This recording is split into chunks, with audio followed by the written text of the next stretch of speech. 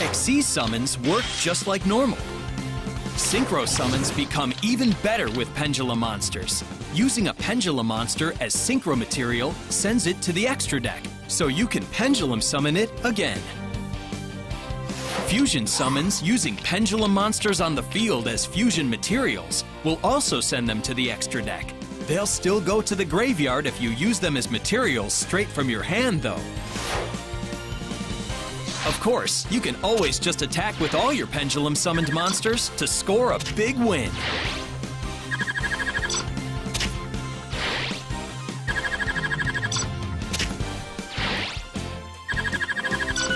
Pendulum summons make incredible combos possible. Do some experimenting and discover new strategies for yourself.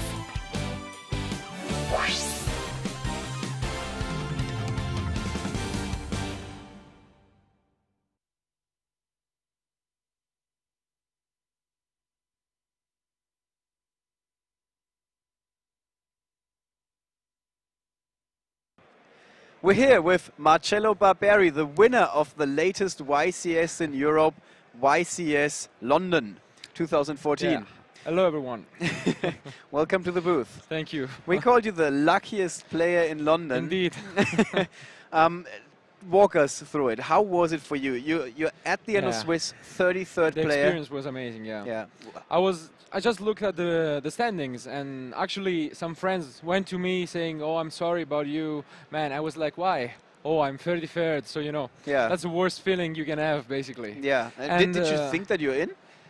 Yeah, actually, it was really strange because everyone was asking me about my record, which was 8 wins and 2 draws, and everyone was telling me, oh, "Okay, you're fine, you're in the top cut, like for sure." And I was like saying, man, I can still be 33rd. Yeah. I was saying that. And actually, so I was quite, I mean, I'm used to not tilt when I have like bad experience now. So I was really not that disappointed, to be honest. Right. But still, of course, it's a really tough experience.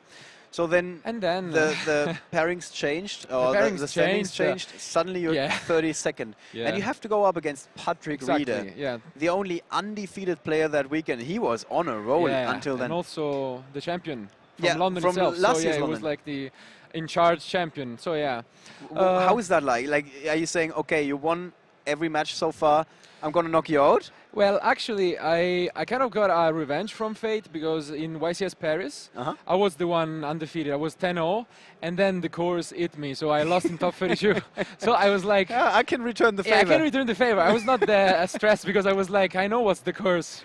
How does it feel like? How did he feel afterward? He was like, oh, that's fair? He was completely, he was really, okay, not that happy about it. But you're still talking to each other? Yeah, okay, let's say.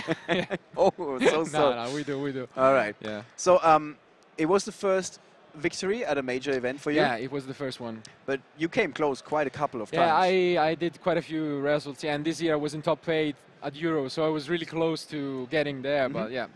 So yeah, I'm used to a few results. What is that? Like, what does it feel like when you finally win that one? Is it like a weight off your shoulders?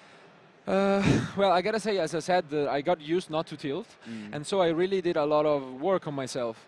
And I gotta say, a lot of people also told me that when watching the finals, they could notice how I was like relaxed compared to my opponent.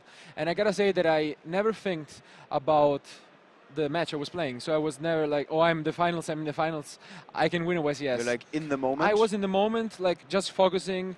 An actual tip I can give to players is to cancel completely what they're writing down. What I do is, after each match, I change the paper. So I think this is a round separated from everyone else. Yes. And that worked out for me. And after I won, I actually took almost a week to realize, I have to be honest. Like, it was really weird, but it was, an because you're so much in the zone. So much in the, you first have to get focused out of the zone again and be like, exactly. oh, this is really happening. Oh, wow, yeah. Actually, only the night I kind of realized I was like completely the same, and then around midnight or 1 a.m. I was like, a big smile like this. I won. Although we had seen that big smile quite a few times. It's one of your telltales. People are like, oh yeah, it's Marcello, the guy with the big smile. Yeah. And they call you Il Bestio? Yeah, that's my name. What is that about? I mean, it's from Italian, but it doesn't really make that sense. Like, Best is like beast.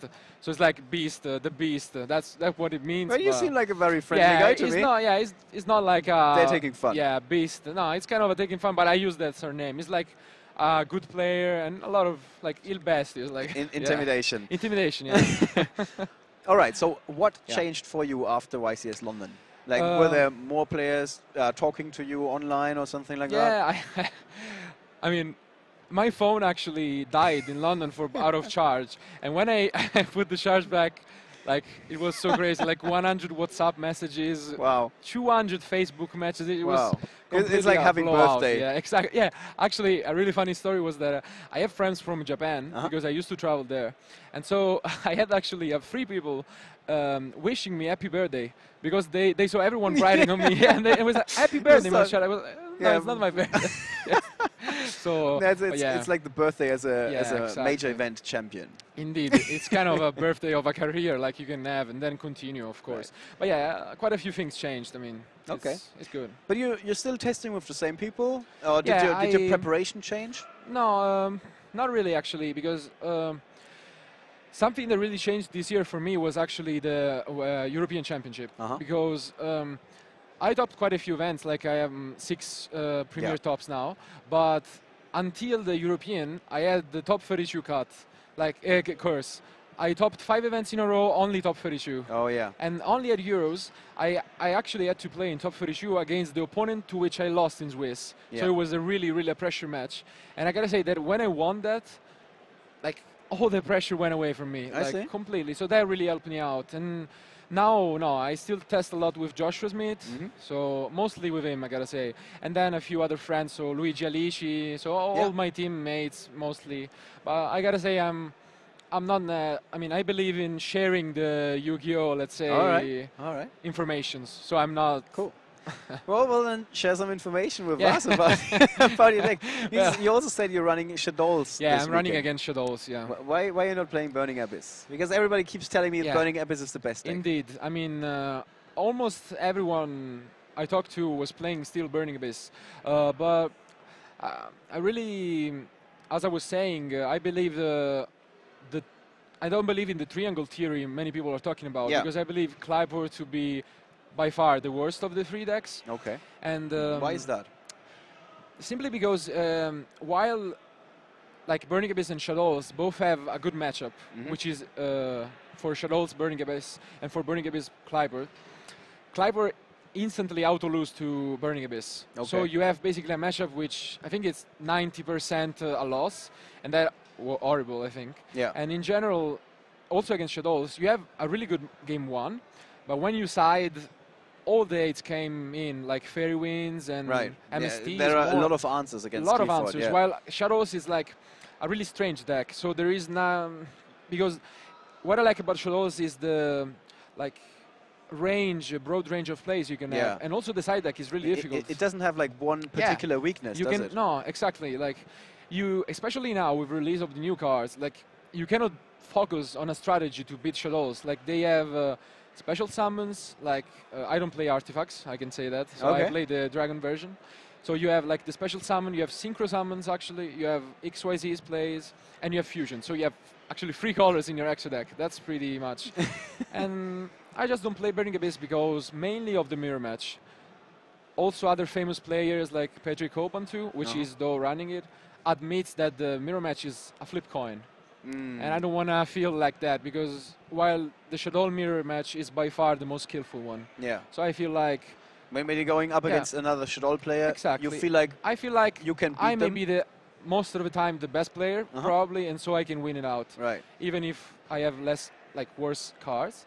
And at the same time, I feel like against Burning Abyss, the main weakness I was explaining is the build that people are actually playing now. Okay. Because I don't believe Burning Abyss to be the best deck because of particular combos or something, but just mainly because of consistency. Okay. That's it. So if you actually are able to change the Shaddoll deck into a consistent deck, I think you are having great success this weekend. All right. So that's my... And you got a build that is very consistent. And I got a build that is extremely consistent. Okay. I actually use a program, which I suggest, which is called Hypergeometric Calculator. Okay. Which is just a mathematical problem. Okay. Which helps you out actually calculating the percentages of drawing bad hands or good... It's not for Yu-Gi-Oh! Like is. Yeah, I know. I use that for building... Like a statistics software. It's a statistic program, yeah. And I use that for building my hands, and now I have like more than 98% of drawing a playable and good hand. Okay. So that's quite consistent, I guess. Very interesting approach you have there. It's a really interesting approach. All right. Let me finish with one last question. Yeah. Because you say, I'm one of the better players, so when I'm playing Shaddoll and I have to play a mirror match, mostly I'm going to come out on top. Yes. If I'm a new player, it's my first event this weekend, what deck should I be playing? Probably Burning Abyss. That's my... I mean, I don't think it's a matter of being new to the game, but I feel like Shaddolls really require a lot of playtest. Okay. So that's why Burning Abyss might be a little bit more autopilot. Yeah, exactly. Burning Abyss and both Kleiber, but as I said, I believe Kleiber to be a little less better than the other ones. So I really suggest people who are new to the game, or even, I mean, I also had events in the past where I couldn't test so much because of university or other issues. I suggest those people to play Burning Abyss. Okay. So, like, your guess is it's going to be like 30% Burning Abyss, 20% Shaddoll, 10% Clifford, and then 50% of the field random decks. Yeah, I guess the random decks are always a good part of it, but I'm not sure about the... I mean, from what I heard, like, Burning Abyss is way more played than the rest. Okay. So I expect that to be a little, maybe 35% or something, but yeah.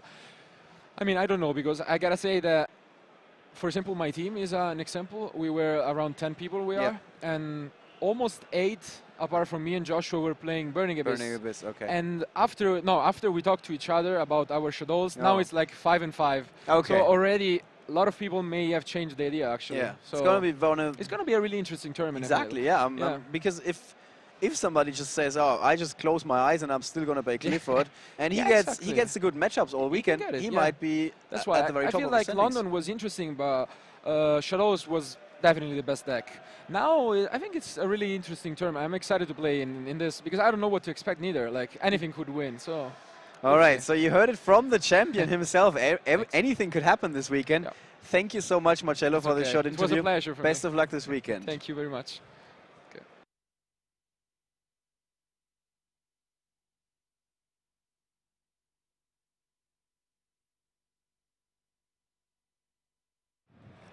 We're sitting down with Joshua Schmidt, winner of YCS Madrid and one of the most successful Yu-Gi-Oh! Players in Europe. Joshua, welcome to the table here in the feature match area. Usually you're sitting over there behind the camera. Yep, that's right. How does it feel for you to come to London and you're the winner of the latest event? Is it like extra pressure for you? Not really. It's kind of nice actually, because I've come to these events always with the feeling of not having won yet. And so it's kind of actually taking pressure away from me this time, because like I've been trying to win one so long and worked, and so yeah. I know for a fact that in the German community they even had a joke which was playing with the fact that you haven't won one yet. Yeah. So it's kind of a running gag, and now you've crushed it. It was a running gag. It was a running gag. Who do they put in the joke now? I don't know. They have to come up with someone. They have to find someone. All right, we're going to tell that joke at some point, but not now. Okay, so let's get back to Madrid. Okay. You going to the tournament as always. It was a slightly smaller turnout compared to the events before.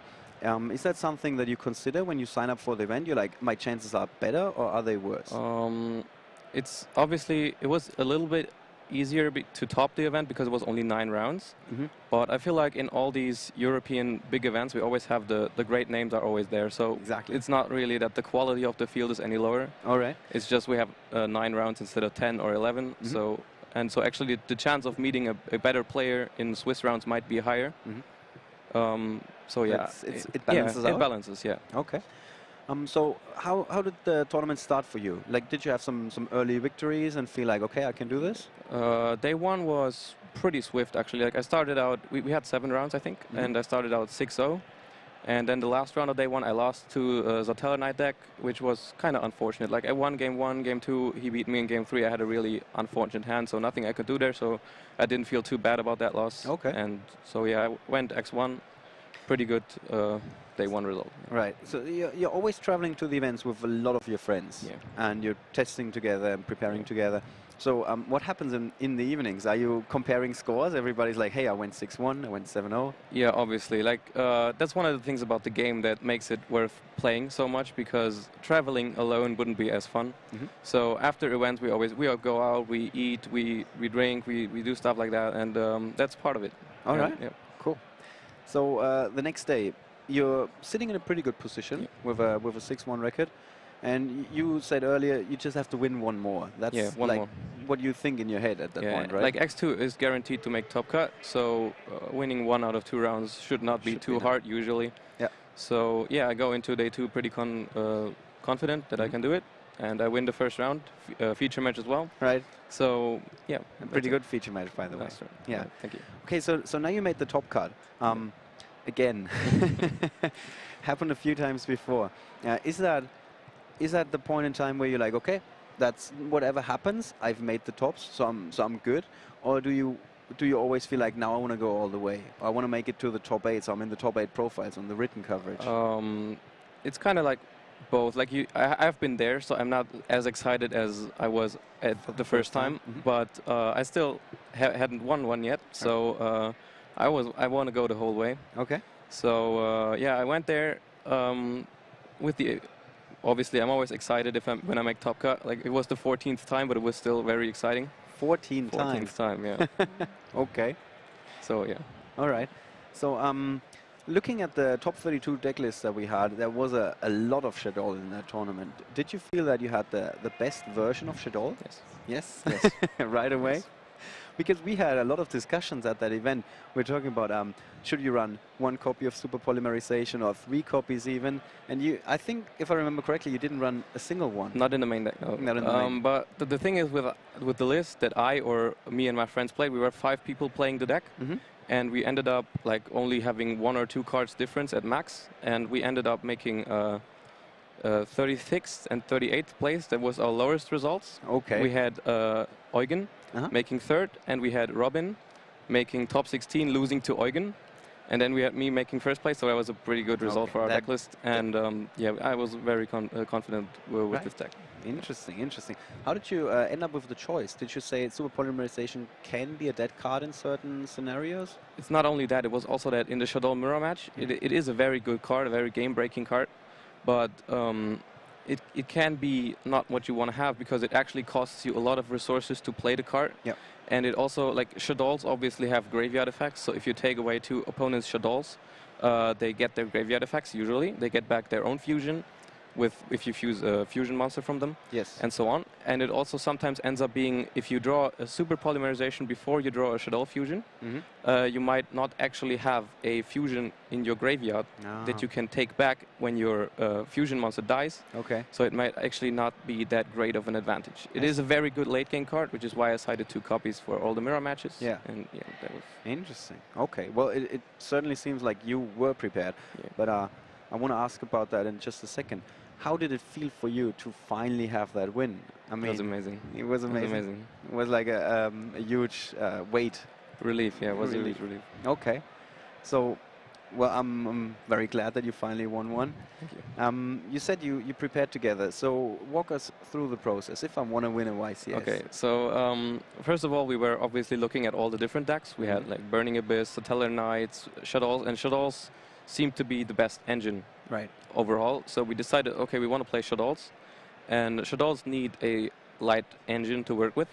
And so we looked at the different light engines. What is there? There's Light Sworns, there is artifacts, there is like you can just play the dragons, the Collar Serpent and the Wyvern Buster. Right. And I felt like since Shaddoll, in my eyes, is a very good control deck with all the flip effects, like my version definitely was the slowest version of Shaddolls in Top Cut, I think. even though in the finals I had a pretty strong hand game one. But usually it was a very, very slow version of Shaddolls. You won in turn second turn, yeah. I had the best hand possible, pretty much. But in general, you want to play a game where you set your monsters a lot to get your flip effects off for the maximum advantage in the long run. You get the more flip effects you get off, the better you are. All right. In the mirror match especially. And it seemed like Artifacts was definitely the best version for it because it stopped the opponent from going too fast for you. As soon as he puts something on the board, you just flip the Sanctum, you summon a Moral Attack. And also what made me benefit from having the Moral Attacks in my deck is usually when you play Artifacts, you have a risk of drawing the Moral Attacks. Yes. But in Shaddolls, you just fuse them. Ah, okay. Well, like you said, there was a lot of thought going into this. All right. So we can, of course, expect you to be prepared this weekend once again. I hope so. What deck are you playing this weekend, if I may Shaddoll ask? Artifacts. Shaddoll. I tweaked it a little bit toward the new Banned list, 2 meta, new tech cards, but Shaddoll Artifacts. So what does the new list change? Is it tougher for you to win against some of the other decks, like Satella Knights or Burning Abyss? It changed a little bit. The main decks didn't really change with the list, but they changed throughout time because the format changes a little bit when new decks come up. Sure. And so I think the new Burning Abyss deck, how they play it now with Vanity's Fiend and stuff, is a little bit tougher to deal with, for Shaddolls especially, which is why they play it that way now. Yeah. But I hope to be prepared for that as well. All right. Well, we're going to see tomorrow. I'm certain of that. So what else? How do you like? You said that you're going out in the evenings together as a group and you're enjoying the place that you're going to. Is it one of the things about London where you're like really excited to visit the British capital? Well, I have been here last year as well, but it was pretty nice. We have visited quite a few places like Big Ben, Piccadilly Circus, stuff like that. It was quite nice. Right. And maybe this time we'll catch some places we haven't seen last time. I think there are lots of sites in London, so you can. I don't think we have seen. Something else. I don't think we've seen enough last time. Yeah. All right. Well, I think that's all we got for the time being. Thank you very much for being here. No problem. Thanks for having me. Congratulations again for your win in Madrid. Thanks. And we're looking forward to seeing you in action tomorrow. Thanks.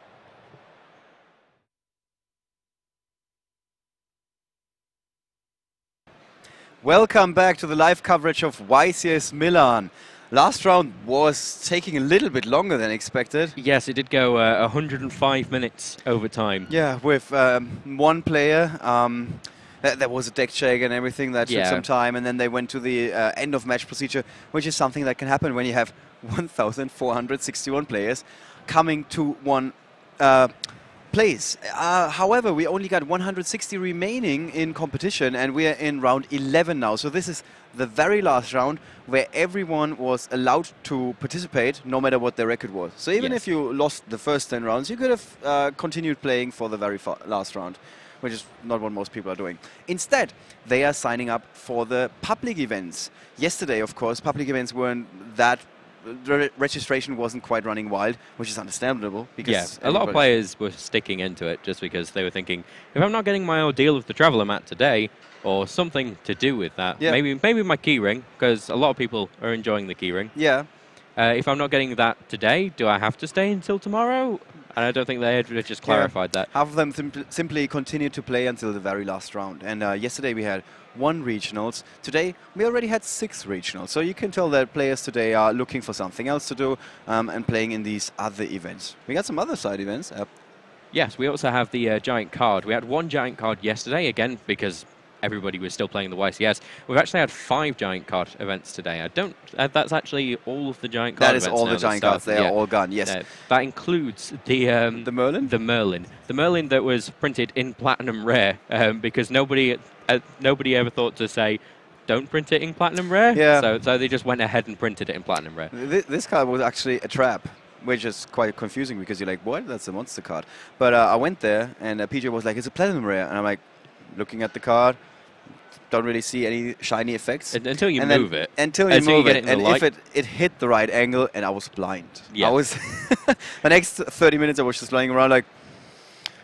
Also, what's funny about that card is it still says limited edition at the bottom. It doesn't say this card cannot be used in a duel like all of the others. So you can play that in your deck. If you can find a sleeve big enough that it wouldn't be marked in your deck, if you can find an entire deck of cards that size that are tournament legal, then you can play that Merlin in your deck. Yeah, that's excellent strategy. Yes. There is also a Herald of ultimateness as well over there, which I saw. Which we saw yesterday on the feature match.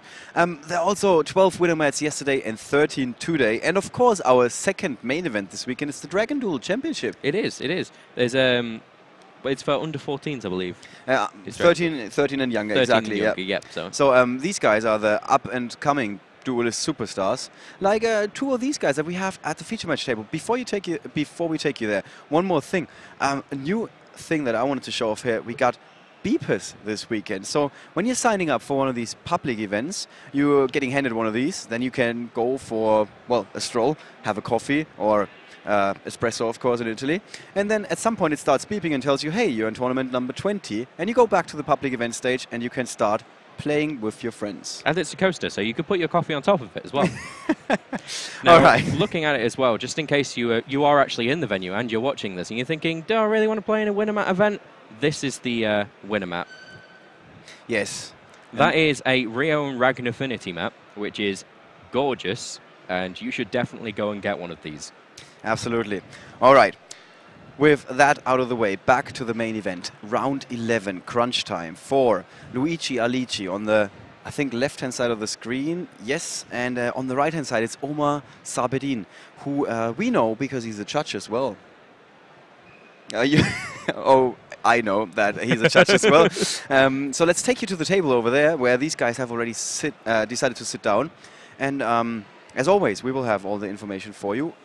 We have, of course, perfect information with both of the deck lists. You can tell by looking at the screen here that Luigi is running Burning Abyss and Omar is running a very unique take on the Shaddoll archetype. Yes, he's actually running both Artifact and Chaos in the same deck. There's 3 Morale Tech, 1 Chaos Sorcerer and 1 Blackluster Soldier. There isn't any sort of Wyver Buster or Collapse Serpent. Yes, and so and we have seen this before. Omar on the right has a very good understanding of the game, and he always has a slightly different take than most of the other players, and this is why he goes with this. So here we have got the opening 5 for Luigi Alici on the left hand side. He's also wearing a very fashionable T-shirt there. He's got a Mystical Space Typhoon, Raigeki, and 2 copies of Seer together with a Rubik. And let's take a look at Omar's opening hand. That is also looking rather promising with 2 mathematicians. Yeah, currently he's got the ability to make a Dante from that.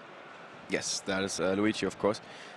Special summoning 2 Burning Abyss monsters to the field. And he's dropped Rubik into his graveyard there so that he's able to get it out with that Seer later on.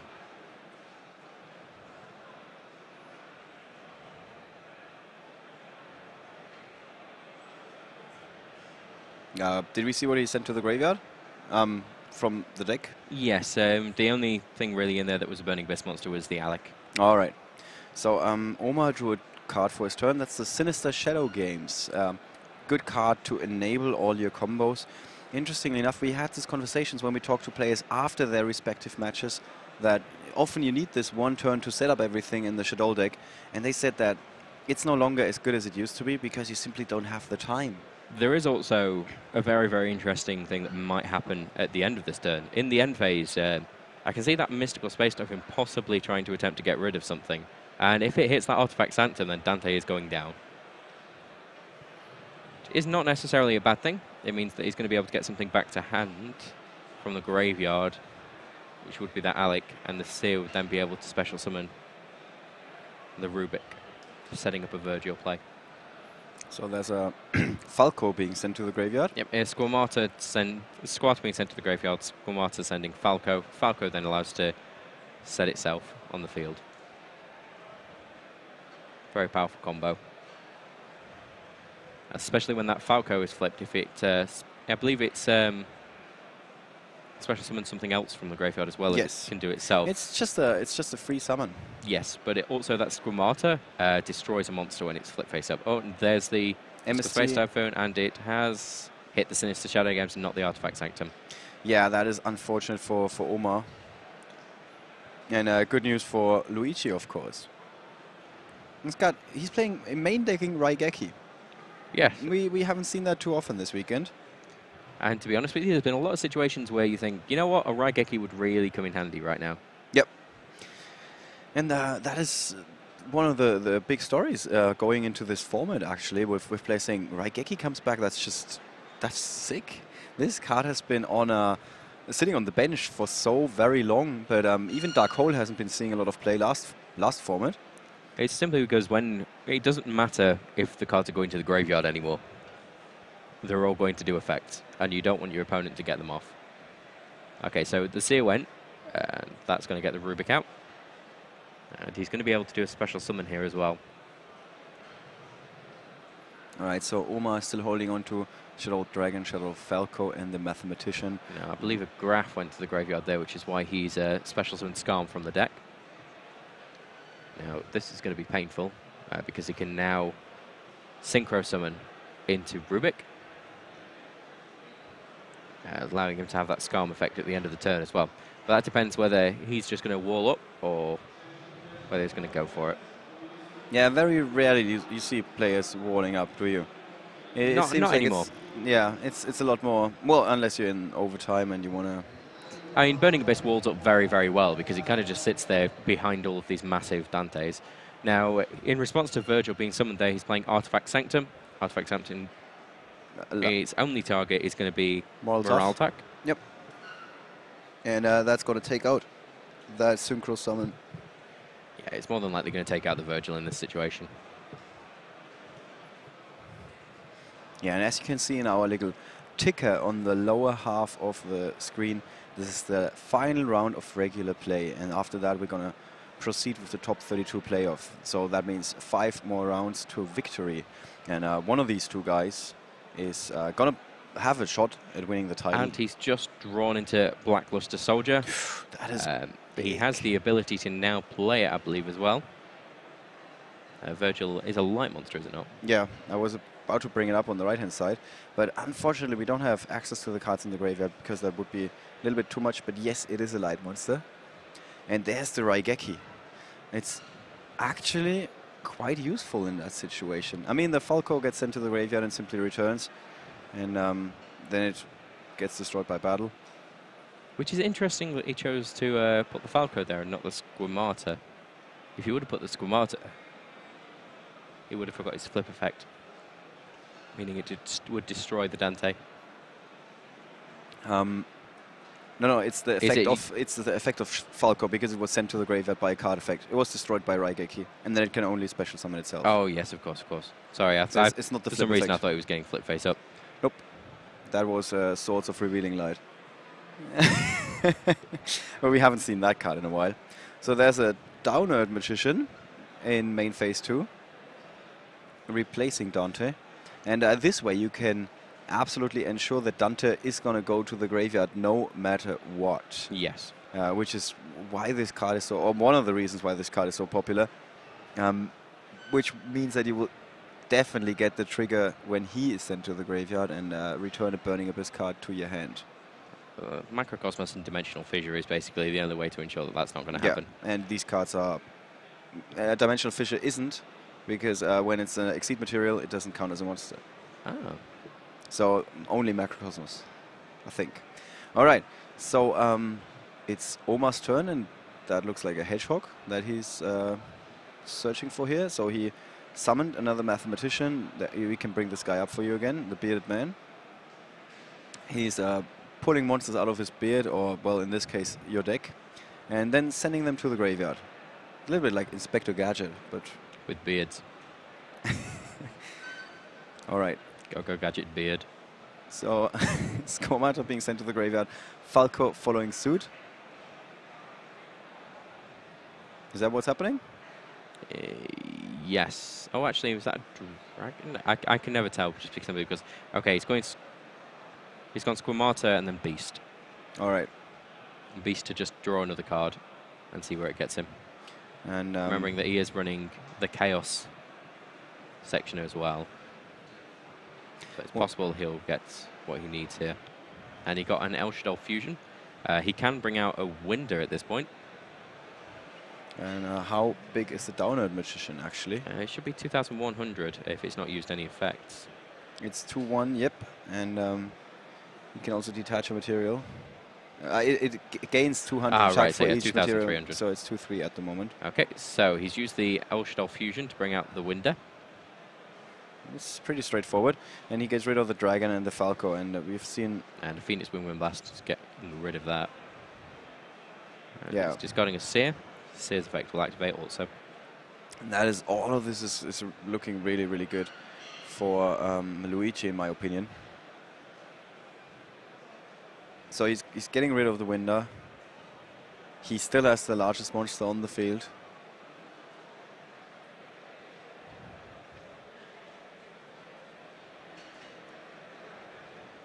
I believe he just set a Hedgehog from the graveyard. According to our app, there's a Mathematician and a Shaddoll Falco on the field. Falco.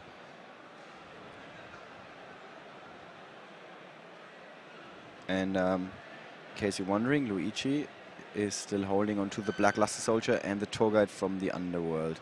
So some big plays incoming there. Definitely. Definitely, yeah.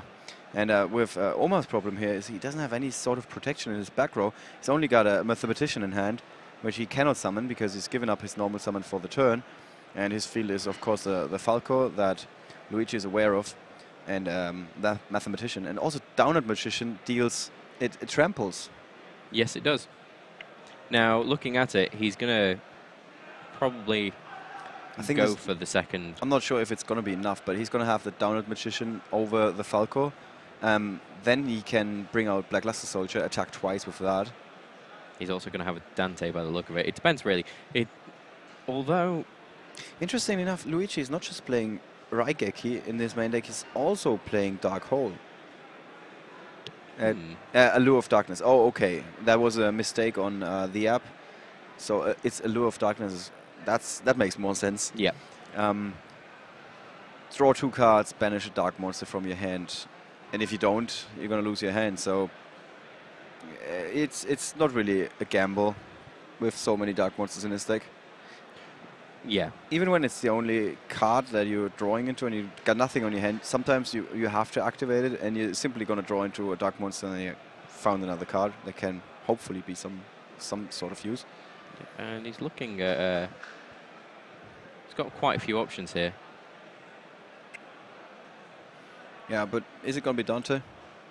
Yep. Yeah, there we go. So Dante is traveling some more. And again, Luigi immediately triggering the effect of Dante. And he's going to send, most likely, 3 cards to his graveyard. There we go. 1, 2, 3. There's a Vanity's Emptiness, an Upstart Goblin, and one of the Malabranch. And so he gets to special summon Virgil back to the field with the effect of Malabranch that he just sent to the graveyard. That is pretty big for him. Yeah. And now with his hand, with the Black Luster Soldier, a card that decided quite a few games this weekend, and it's not going to stop with that. He also gets to... So he's returning the Falco back to the deck. Doesn't have to worry about it. So Omar does have a dead draw the next turn. Oh, no, he doesn't draw into it. It gets shuffled away. But still, I'm not even sure if Omar is going to see another turn. Because that Dante is 2,500. That Downward Magician is a 2-1 because it detaches when it attacks. So that's already 4,600. Then we got Virgil with another 2-5. And then we got a Black Luster Soldier Envoy of the Beginning coming. Which he hasn't played because Virgil came back, he doesn't have a Light Monster in the graveyard anymore. No, that is correct. Although, wasn't there also a Dante that was sent there? Yeah, there's a chance this happened. So, I'm somewhat confused. No, the Dante is still under the Downward Magician. Now it's in the graveyard. Yeah, okay. There we go. So he was missing the Light Monster. Otherwise, that would have been the victory for Luigi Alici. But even though you have to ask and wonder what is Omar going to do here with just a Mathematician in hand. I mean, he can probably handle 1 monster, but can he handle 3 big threats? It depends what he draws now. I mean, he has, I believe, a Light Monster in the... Well, he has a Moraltech in the graveyard. So he may be able to bring out his own Black Luster Soldier, or he may even be able to bring out a Chaos Sorcerer just to deal with one of the cards. Yeah. So Luigi is well prepared and sitting in a very comfortable position. Big life point lead. And his advantage is only going to be even he's going to gain even more of an advantage now, drawing 2 cards with Allure of Darkness. Removing Calcap. And he's got a Mystical Space Typhoon now as well. He drew into that. So he's going to set that, probably. And now he can deal with back row cards. He can deal with monsters with his Blackluster Soldier sitting, waiting in his hand, and Virgil, of course. And this is looking really, really bad for Omar. What's that other spell card he's got in his hand there? It's an Artifact Ignition, and that is... not helping. Yeah, he can set the Artifact Ignition and hope that Luigi is going to pop it. Let's see what he just drew into there. Why did he draw another card? Am I missing something? The Mathematician got destroyed by battle. Okay, I see. All right, but even with 3 cards in hand, it was a Shaddoll Beast there. Even with 3 cards, there was nothing that Omar could do against that gigantic field. No, it was absolutely huge. I mean, Virgil, Dante, possibility of a... He didn't know that the Blackluster Soldier there, but as soon as he dropped down, it was going to be a heavy, heavy game that he was just going to lose. Now both guys are going to go for their respective side decks. And interestingly enough, we almost have the same thing that we've seen at Kevin Kammerman last round, with only 5 cards in the side deck, played in 3s. Rather than that, they both got, it's interesting, 4 cards in 3s and then 2 copies of 1 card and 1 copy of another card. Yeah, now they're both, well, Luigi is running a 3 enemy controller, which would be a nice thing against it, well, against his opponent, just to basically go, yeah, you're not keeping this card at all, and I'm going to activate my effects, by the way. He's also got Majesty's Fiend. Yeah. A card that we have seen yesterday in the very last round. You can actually revisit all of those matches that we've recorded yesterday if you click on the past broadcast section on the Twitch channel. So you can watch all these feature matches again, maybe in between rounds, for example. Now, yes, and Majesty's Fiend just says no better than any other card can say no. Yes, it comes out so early as well. Both Game 2 and Game 3 in that round 8 feature match, it was hitting play on Sona Gungur's very first turn. Yes. Now, also, Omar has a Denko Sekka. He has playing that in 3s as well. But that's well, Denko Sekka is actually quite good against Burning Abyss with all those back row cards. You're not going to be able to get off the Phoenix Wind Blast, Karma Cuts, or Fire Lakes, or even your Vanities, or Solemn Warning. You can't basically, all of those cards that he is currently playing will help Luigi win. And with Denko Sekka out, completely and totally useless for him. Yep. Now, that is to say as well, because I believe Denko Sekka, you can't play your own spell and trap cards? Yes, you can activate the spell cards, but you cannot set cards, and you cannot activate any cards that have previously been set, which is something we have seen earlier today in a Greek mirror match with Ioannis Mourelatos going up against the other Ioannis. And Mourelatos had 5 face-down cards in his back row, and then a Denko Sekka drops, and suddenly all 5 of those cards are dead. Cannot activate them anymore. It's completely filled. Cold Wave coming back as a monster. So these guys are of course familiar with each other, both being from Italy, and since the Italian community is known for traveling to other places whenever there's a regional being held or something like that, and Omar also being a judge and traveling for that quite a bit, they will know each other quite well. Now it's interesting that Shaddoll is meant to be one of the counters to Burning Abyss, and Burning Abyss just completely beat out there. Yeah, and that first game Burning Abyss had, from the very first turn on, they had a very good control of the matchup, in my opinion, with Luigi pulling ahead and Omar never coming back. But then again, we didn't see a Shaddoll fusion. No, yes, we did. We saw an El Shaddoll fusion, which brought out a Wind. The Wind was immediately just returned to hand with a Phoenix, well, to a deck with Phoenix Wind Blast. The interesting thing that we've got, though, is the fact that Omar is running Artifact Ignition as well as Artifact Sanctum. Now, that was fine in a hat deck, but it's kind of a dead draw, which we saw happen in that last game there. He was sat with an Artifact Ignition, thinking, it doesn't matter if I'm setting an artifact right now, because I'm going to lose. And if it was an Artifact Sanctum, for example, he would have got a lot more out of it. Yeah, so he has 5 ways to special summon an artifact monster from his deck, and he's only running 3 copies of Moraltach. So he is betting on the fact that he's going to wrap up games before he's going to draw into those dead cards, I think. Now let's just have a look and see what's in Omar's hand. I believe Omar's going first. I wouldn't be surprised. You don't want to give the Burning Abyss monster this great opening with double Dante that we've often seen this weekend and in previous tournaments. There are the hands. So Omar's got a Mathematician and he's going to go live right away. He also got a Shaddoll Falco, Shaddoll Beast, Shaddoll Core, and the Black Luster Soldier. And a Mathematician being allowing him to send something to the graveyard. That is Squamata and the Beast. Is that correct? Yes. So he's just drawing a card there. He's just drawing another card. But he doesn't really have any sort of prevention. Yeah, that's the Beast again, just to bring that up for you guys on the right-hand side. So he's now setting the Shaddoll Core, and he drew into a second copy of Mathematician. So let's bring up Shaddoll Core, because this is one of the cards that has been... Some people have been debating about that card. Sometimes most people only run one copy of that. Yeah, they'll only run one copy because they don't believe that it's going to... There are better cards that you could be using that slot for, is the general consensus. Now, immediately comes down... Majesty's Fiend. Yep.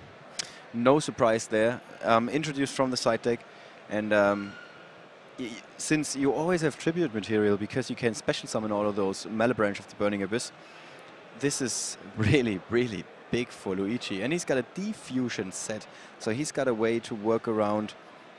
If Omar would attempt to go for a Shaddoll Fusion, he doesn't have a way to perform that particular move. But if he would, then Diffusion could answer that immediately. Yep. At instant speed. Now, I think what he needs to hope for now is a light monster that he can get into the graveyard. That is the only way that he's currently getting over the Majesties. Fiend, yep. So, but with a Mathematician, that shouldn't be too hard. Nope, he should be able to do it. It's interesting that he didn't then play... Oh, because the effect can't activate. It's saying no. It's saying no again, yep. And Majesty's Fiend doesn't have any sort of restriction when the effect has to kick in. It simply says all of monster effects. It doesn't matter if it's in the hand, in the graveyard, when it's banished or something. If you look at his face, you can see that he's saying no. That's exactly what he's doing. Just hands outstretched, no. So there's a Shaddoll Squamata being sent to the graveyard, and now Omar is just losing a card. He's just losing cards every single time. Oh yeah, I was about to say Mathematician could send some light monster to the graveyard. Of course it can't. Do anything. Yeah, because Majesty's Fiend. No.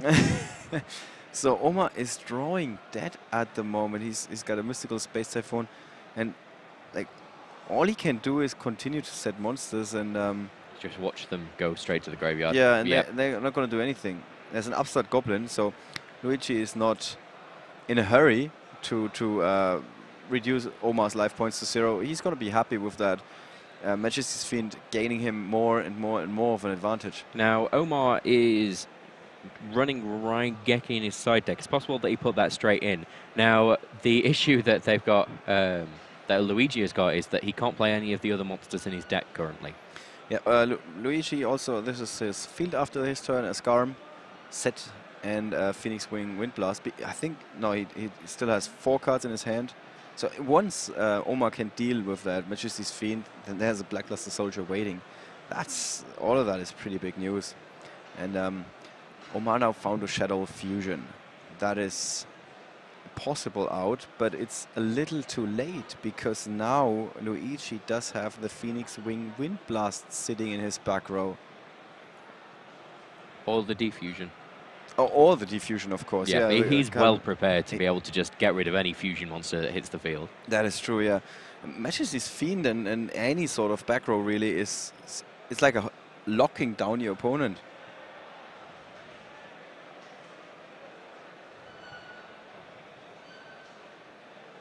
Wow, that is just big. So here's the Shaddoll Core, and it's going to resolve first and put a monster on the field that Omar can then use for the fusion summon. Because, in case you weren't aware, you actually choose what's being fused together at resolution. So there we go. And yeah, the only question is how long is this monster gonna stay on the field? It's gonna be 1 or 5 seconds, with so many answers from Luigi waiting in his back row. So 1 second is the defusion, right? 1 second is the defusion. The 5 seconds is Phoenix Wing. Because you have to discard a card, of course. Sorry, yeah. Yep. But he's not going to go for the Phoenix Wing Wind Blast, I think, because he couldn't get the effect of the card that he drew. No, he's just played the construct there. Yep. He's just going to wait for an attack to happen to do it. So there we go.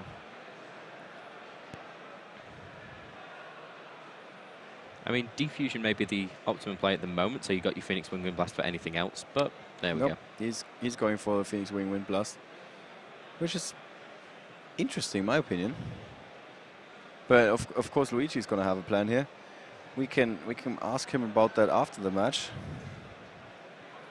If he wins, of course. If he wins, yeah. But with this position that he's sitting in, and that matches his fiend that's totally dominating, it looks a little bit like it.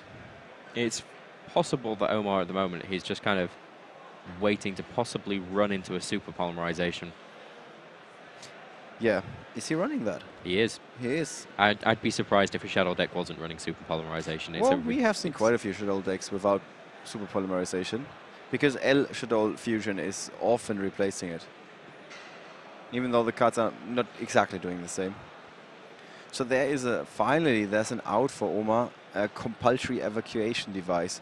It's only going to solve that problem for a short while. Maybe a turn. Yeah, maybe a turn. Next turn, it's just Majesty's Fiend's just going to pop back out.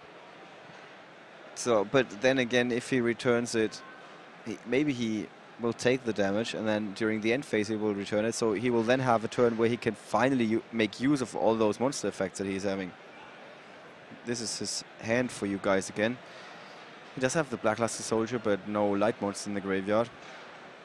And another Shaddoll Fusion, in fact. And so here's kind of his choice. Well, he does. Does he go for another construct, or no? He's just going to wait it out. It's just going to be like, okay, I finally got a window of opportunity to get rid of that Majesty's Fiend, even though it's just for a short while. And he's going to happily take the damage here. Well, not too happy, I guess, but it could be worse. And I think Luigi did draw into a tour guide from the Underworld. So he's up on 4 cards in hand. The 4th card will be popping up shortly. And let's see what Omar is drawn into. There is the compulsory at the end of turn.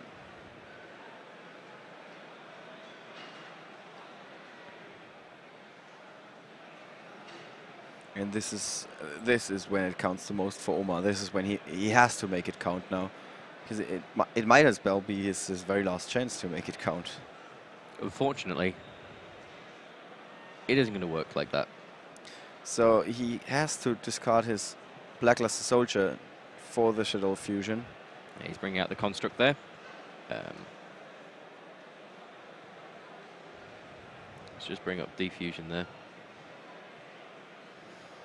Yeah, so Luigi saw the writing on the wall that there's going to be another fusion monster eventually. It's going to hit play. And he still has an answer with that defusion in his back row. And the other big threat that Omar was holding onto, the Blackluster Soldier, is now gone.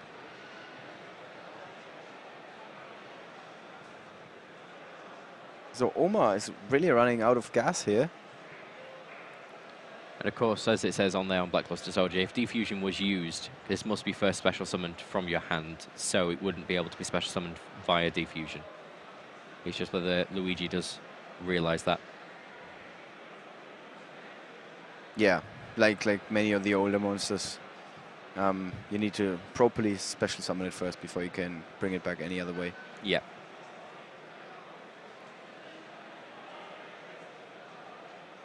So Luigi is... And he's chaining the defusion. Yeah, he was about to lose the diffusion, but he simply chains it, which is of course excellent for him. And let's bring that card up again. I think that card is from Legend of Blue Eyes White Dragon. Yes. If not that, then something very, very close to it. Yeah, it's also very, very old. Again, it's nice to see all of these old card types, all of the old cards coming back.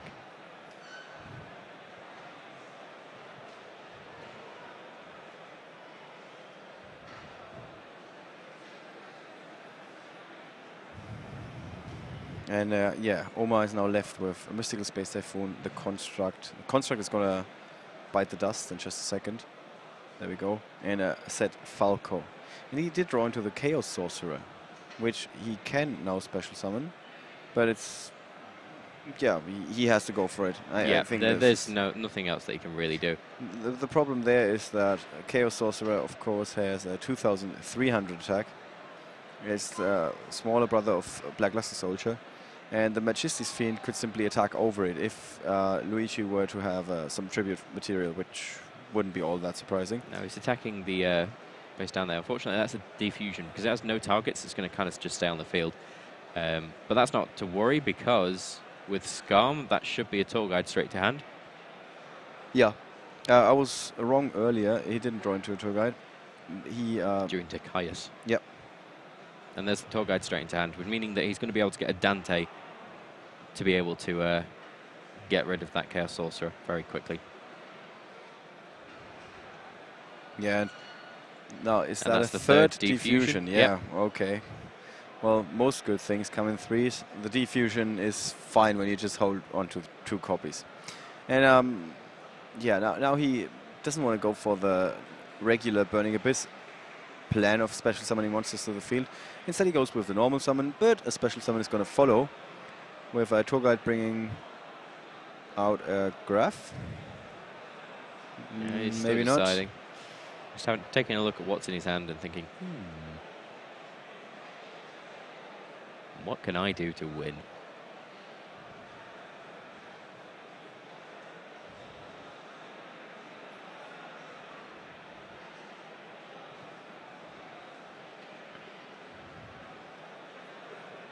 So now the Malabranch not getting destroyed because the effect is negated by tour guide.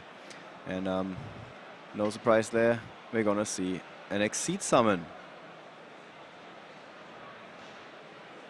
What's he gonna go for is the question.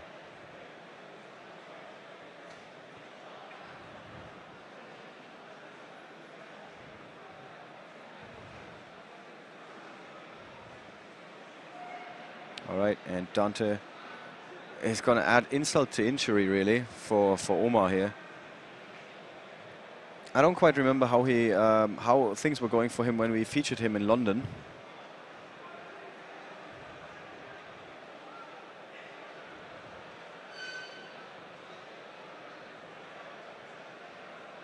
And just like all of the matches that you have seen this weekend, you can watch all the other broadcasts from the past events again, both on YouTube and on Twitch. I recommend YouTube because it tends to load a little bit faster. Aha.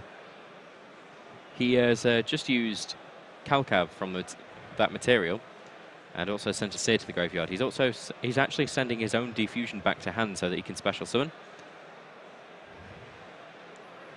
which is essentially going to win this for him.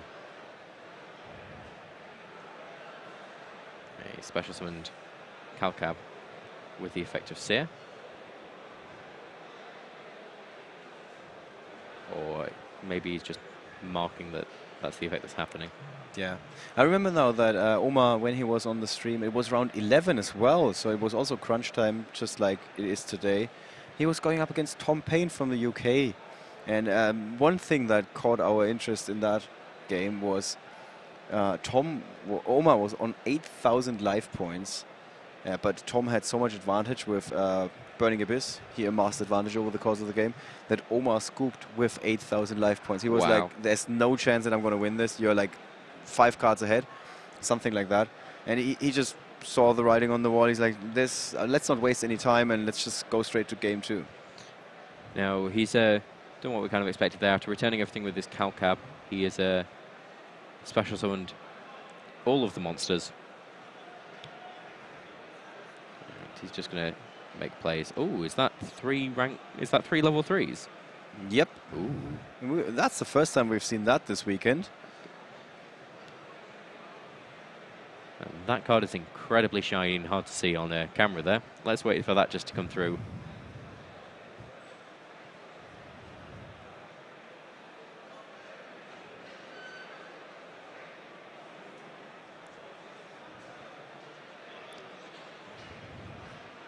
Right, and it's, of course, Triage. Yeah. Yeah.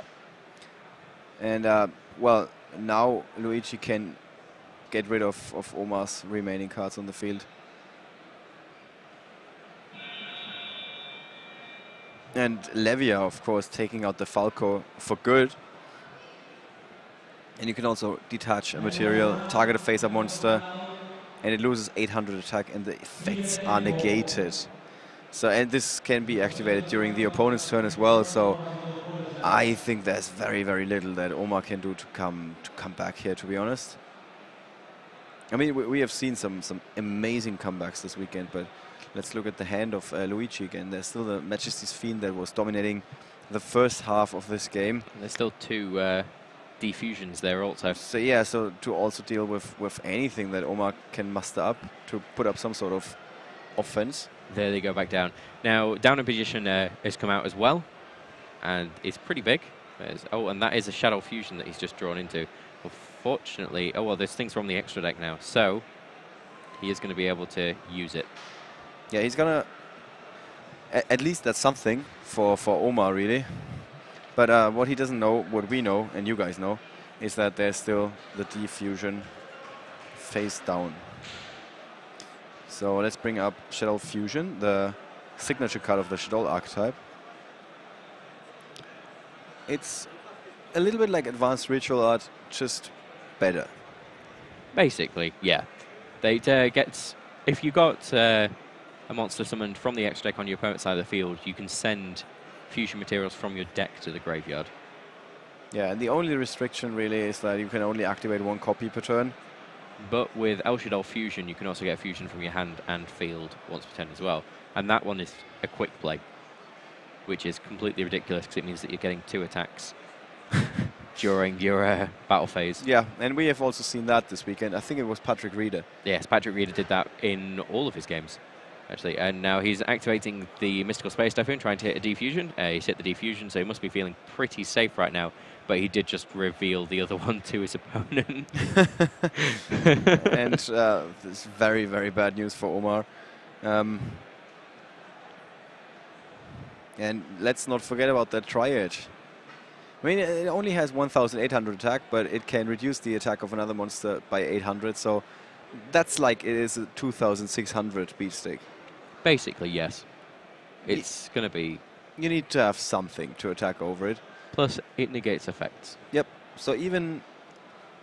Oh, well, El Shaddoll Construct would be enough to attack over it. But it's not going to stay on the field because of the defusion. Yeah.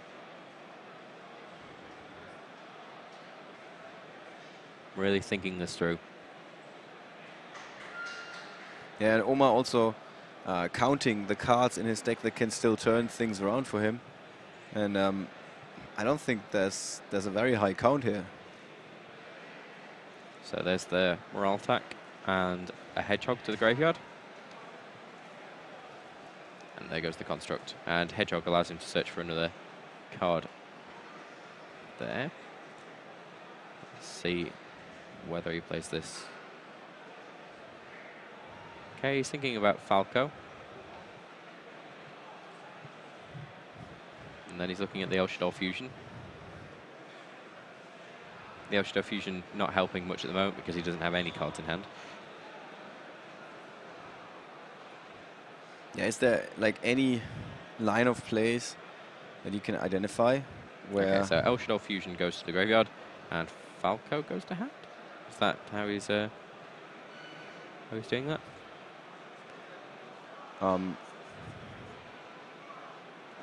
You can send one Shaddoll card from your deck to the graveyard. It doesn't need to be a monster. Yep. So he can send the L Shaddoll Fusion to the graveyard because he doesn't want to draw it in. He doesn't want to draw into it. And set. Now he's got the Falco. There's Caius. That's in this case even worse than the Majesty's Fiend. It's going to remove from play. Deal 1,000 with the effect, and there are still attacks incoming. And well, he's not even got a hand. It's literally just waiting for him to attack. Oh, and he's just insult to injury. Ooh, Luigi. This can't be legal. Yeah, by that I mean it is legal, but you know this is torture. Why? Oh, look what I've got, and look what you don't have, and you can't summon, and I win. My name is Luigi, and I am the win. Yeah. Just I don't care. Look at me. I can do more things to kill you, and I'm going to do them because I can. Yeah. Not the nicest way to tell your opponent to leave the table, please. Well, it was more the fact that he knew that the construct... He destroyed the diffusion, didn't even wait for him to resolve the Shaddoll Fusion, and just went, I have another one. And then just went, whatever, I'll just put a construct in the graveyard then. And it didn't help at all. That's the unfortunate thing when you don't have a camera of the player's face in that situation. No. And you don't have sound, of course. So it can make all the difference the way that you're telling this to your opponent. It's either like, whatever, I got another card here, or you're going, it's pretty bad luck for you, bro, because I do have another copy here. Yeah. So the one way is to do it in a friendly way, and the other way is to, well, be not so nice. Yeah. Let's just call it that. So that was a commanding victory, and you can't help but feel sorry for Omar Sahbeddine. A little bit. 11th round in YCS London, he's on the bubble. He is playing Burning Abyss, loses to Shaddoll. This weekend, he's playing Shaddoll and loses to Burning Abyss. Yes. So he's like, okay, I couldn't beat them last time, so I'm going to join them. And then his old deck is messing with his plans of going and advancing to the top 32. This is pretty rough. Turning around what basically what everybody's been saying to me, that there is a triangle. There is no triangle. There is a pyramid. A pyramid. Yes. And Burning Abyss is kind of sitting up here. Yep. Looking down. Yeah. As I said, it's some sort of four-dimensional object. So Burning Abyss just happens to be at the top of it currently, as we've seen in pretty much every game that Burning Abyss has been involved in. Then again, it's not like YCS London, where at the start of day one, Shaddoll was sending 30% of the field, 30% of the players were playing with Shaddoll. At the end of day one, or well, the start of day two, no matter how you look at it, it was roughly like 40 or 45%. And then at the start of the top 32, we were up to 60%. So Shaddoll simply kept on. It's like a living organism kicking everything else out. It's like, I'm gonna be the dick this weekend, and whatever you are, I'm just gonna annihilate you. Well, after this round, we're going to find out exactly what the top 32 cut is. That is true, yeah. So we will be able to see if it's completely switched round. Because what do you expect to see? Because I expect to see a lot of Burning Abyss. Yes. Right at the top. There is what we've seen in the last few events, even when one deck was extremely dominating, there's always some room for somebody to sneak in with one of the rogue decks, either because he had some good matchups, or, well, he has found the perfect build to make it work. Like this one take on Noble Knights that can actually take the tournament by storm. Yes. And well, we're going to see, I think we're going to see a lot of Burning Abyss. We're going to see a lot of Shaddoll, because simply for the fact that Shaddoll was the most represented deck this weekend. Yeah. And then it's anybody's guess, to be honest. I think we're going to see. We're going to see, we're going to see Clifford. Tellarknights, some Clifford, just a few, I guess. And then I'm saying 3 rogue decks. 3 rogue decks. Yep. What are you saying? I think 3 is a fair estimate. I'm thinking probably we may see a Noble Knight. Just the one, because in every single top 32, since Noble Knights became a thing, there has been at least just one Noble Knight knocking around. Is that true? Pretty much. I've never seen a top 32 where Noble Knights hasn't been mentioned at least once, usually under other. We have to we have to double check that. Yeah. Although 3 might actually be a little bit too small. There is a good chance that we got like 5 to 8. Sometimes we do have that many. Weird decks that have been doing really, really well. Yeah. Like 6 Samurai, Bad Reaction Shimochi, Life Equalizer, or whatever you want to call it. Yeah. Bad Reaction Burn, Reficule Burn, Life Equalizer, not Burn. Hat got into day 2 and was on a bubble match. That is true. So there may be some others out there that did a bit better. Right, and we have Luigi Alici waiting already for the interview, so he's come prepared, so he's going to answer some questions for us. So we're going to take a very short break, and we're going to be live in just a second again with Luigi to ask him about this particular match.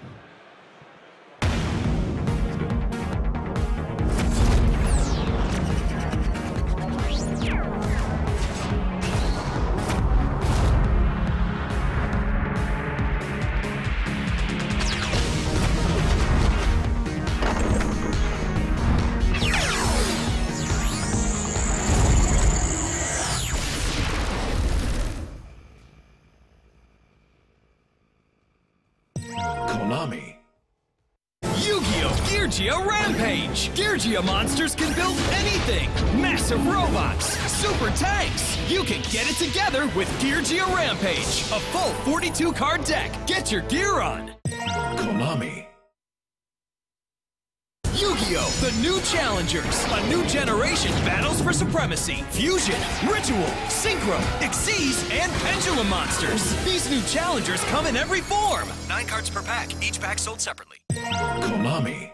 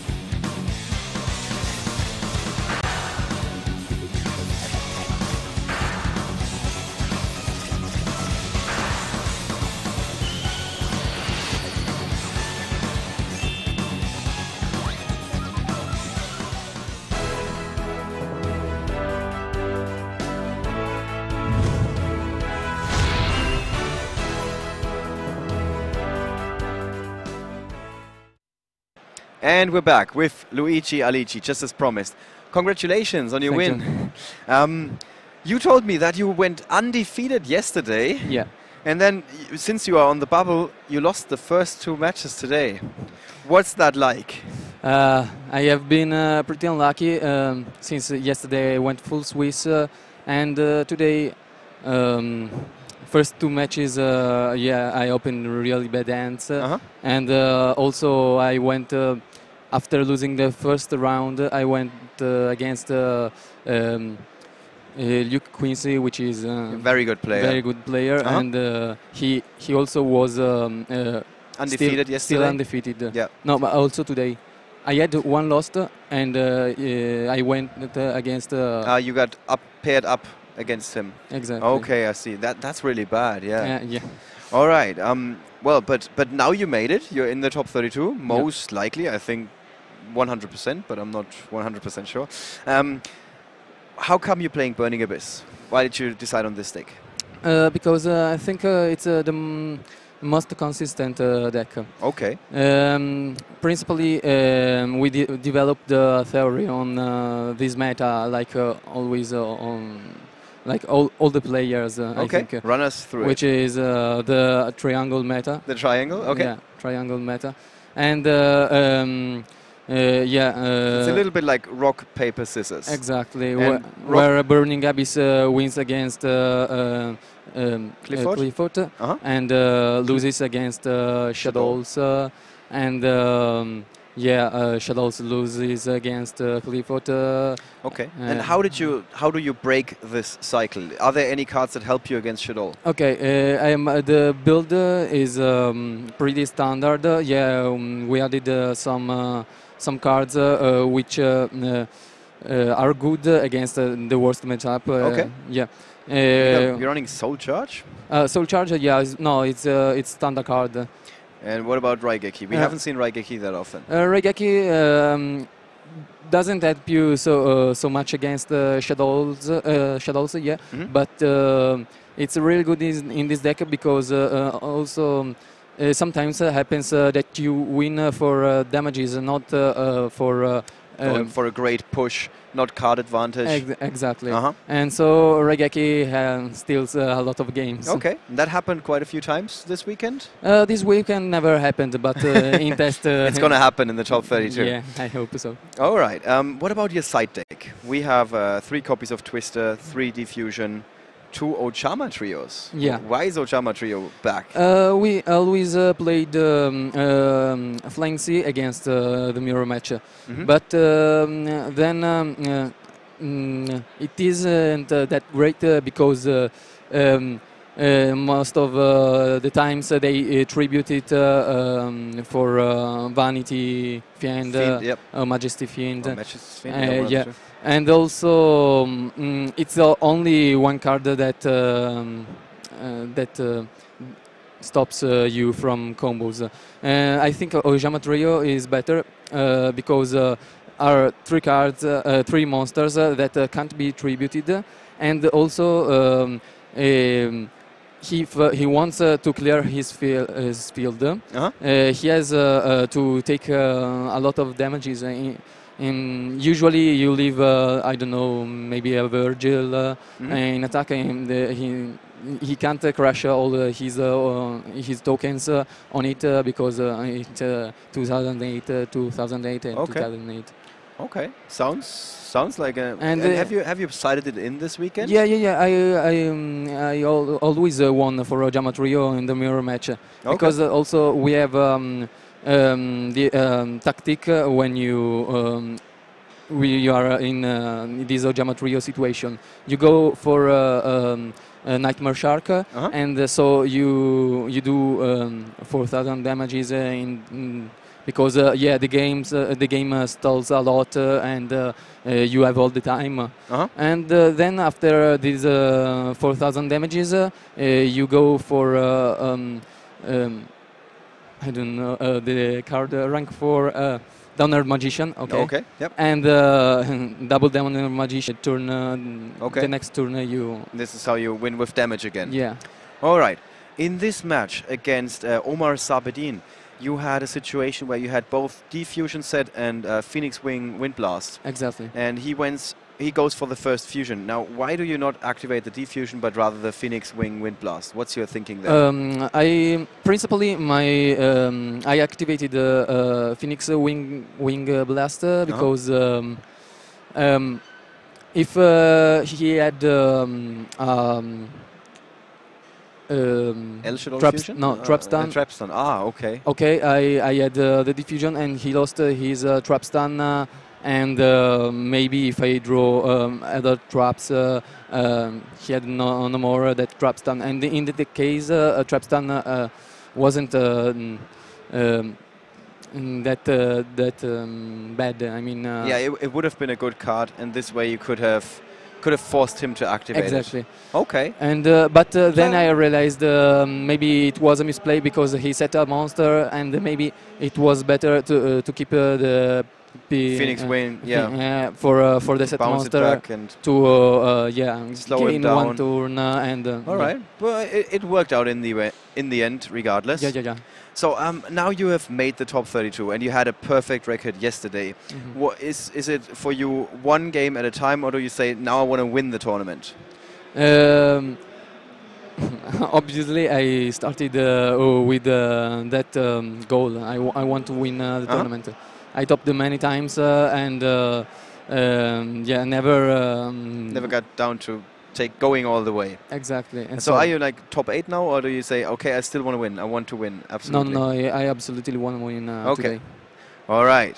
So here we have a very motivated player from Italy, from Venice, you said? Yeah, Treviso near Venice. Yeah, how long does it take you to get here?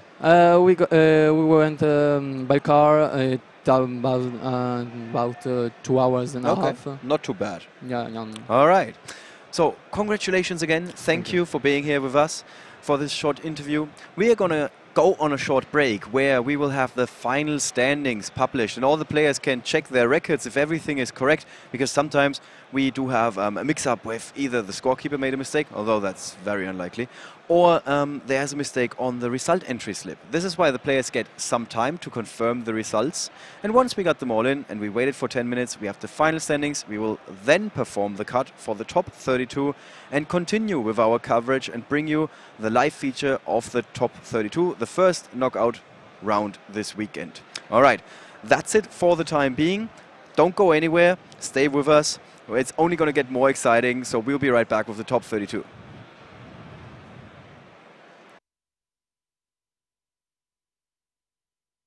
It's time to duel.